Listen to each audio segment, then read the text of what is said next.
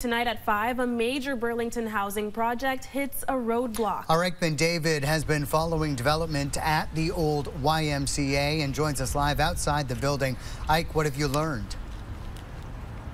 Work has begun to revamp the old YMCA building. Asbestos already has been removed, and you can see the construction fence up behind me, but I'm told further construction is now going to be delayed, maybe even a year. The developer tells Channel 3 that there were some structural issues found when trying to maintain the historic building. Inflation and rising construction costs are also setting the project back.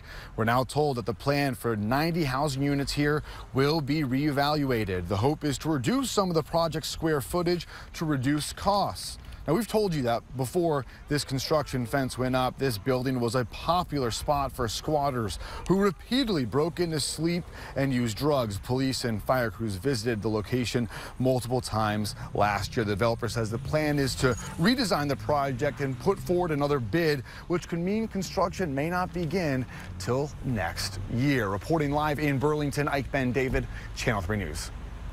Ike, thank you.